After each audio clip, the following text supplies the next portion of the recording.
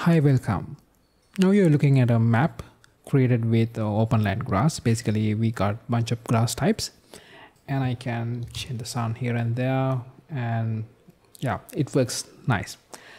So basically, this is not just a set of grass, but they are highly optimized for games, and also it has some interesting blending options. So let's explore all those things. Alright, first you can customize all these colors and variation quite easily. You can open all these material instances and change the color you want. I don't know, it's up to you. You can change the color as you like according to your needs.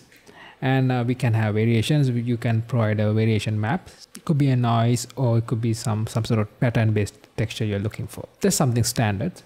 And then we have very interesting virtual texture based, RVT based blending options. So let me show you a couple of them. So now we're looking at the map from the above, and you can see the grass is nicely blended with the rest of the ground. That's because of the runtime virtual textures. So I can disable that feature, and you can see there's a sharp edge here. So that's where we stop rendering grass for the performance reasons. And then we can fix that sharp edge by enabling RVT based grass blending. So you can control how much of distance bend you're looking for, and there are very interesting way you can do it. And the other one is the RVT based grass bottom blending.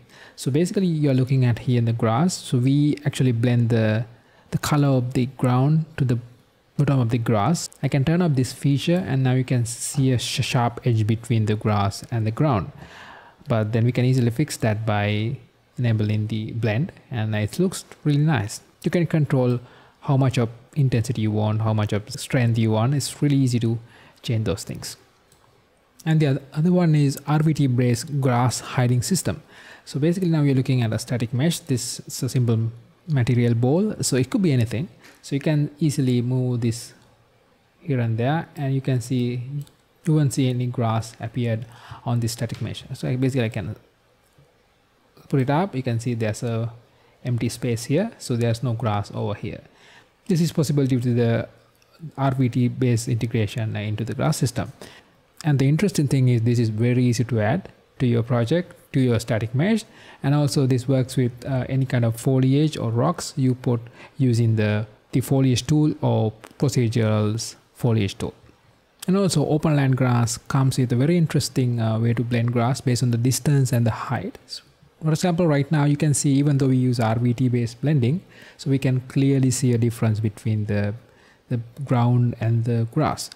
And sometimes this happens and it's really hard to avoid, but then there's a way to fix that by doing this. So basically we hide some of the grass, a portion of the grass based on the distance, so we can control these parameters, how we are blending the grass over there. So by doing that we can easily fix that issue because we are blending the height of the grass based on the distance, and it's really working in situations like this.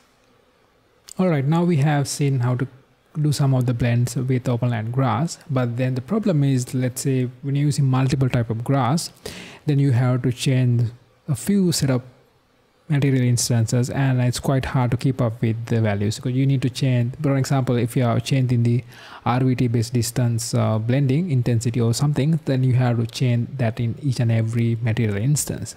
In order to fix that, we have something called OpenLand Grass Manager, so you can change all these things in a single place. Let me show you how to do that. Basically here we have a blueprint, so we can drag that into our scene, and then we have this instance.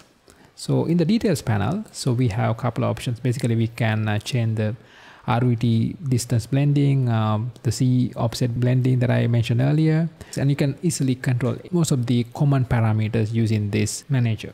Based on that, we can control the wind parameters quite easily. So it has the common wind parameters that you expect from any kind of grass systems. And also we have directional wind support. It's quite easy to control. For example, I can set the directional wind amount, okay, like this, and then I can use a simple slider to rotate the grass, and yeah, that's quite easy to do. And finally, you can change any of these parameters at runtime. So basically you can open this blueprint and see how we are doing all these things. It's quite easy to do. Alright, this is OpenLand Grass, and check the description below to see how you can get OpenLand Grass to your project. And we have very interesting features to be shipped in coming versions. Alright, see you soon with something interesting. Bye.